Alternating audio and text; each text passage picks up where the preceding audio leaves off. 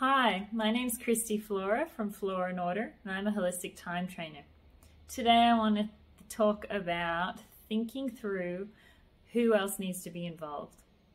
So when something lands on your desk or you have an idea and there's a deadline, take the time to think about who else needs to be involved in order to get this project over the line.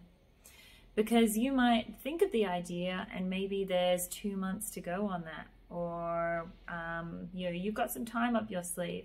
But once you think through who else is involved, you see that they actually need 3 of those weeks, and then it needs to come back to you for clearance, for editing, for whatever it is, so the time considerably shrinks. By asking yourself who else needs to be involved in this, you're not only being a great teammate, but you're reducing that person's anxiety around their workload and helping them with their workload.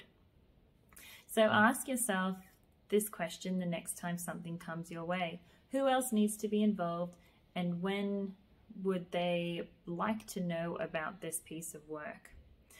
Ask those 2 questions and you will not only help your own workload towards that deadline, but you will be helping your teammates as well.